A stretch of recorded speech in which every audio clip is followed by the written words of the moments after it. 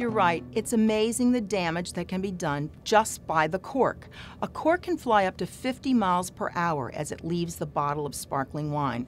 So not only is there a risk of a direct damage such as a black eye, a retinal detachment, or a hemorrhage like a subconjunctival hemorrhage if it hits someone's eye directly, the cork can also send other debris flying, creating additional eye hazards. Here are some tips on how to open a bottle of champagne properly. First, make sure that the sparkling wine is chilled to at least 45 degrees Fahrenheit before opening. The cork of a warm bottle is more likely to pop unexpectedly. Please don't shake the bottle, because shaking increases the force behind the cork. Never use a corkscrew to open a bottle of champagne or sparkling wine.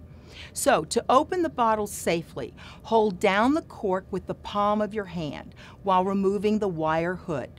Point the bottle at a 45-degree angle away from yourself and also, importantly, away from any other bystanders. Place a towel over the entire top of the bottle and grasp the cork.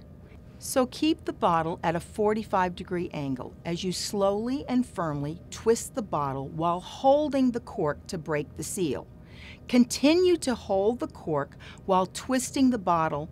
When the cork is almost out of the neck, press down gently on the cork to keep it under control as it comes free from the bottle. To learn more about eye health or to ask an IMD a question, please visit geteyesmart.org.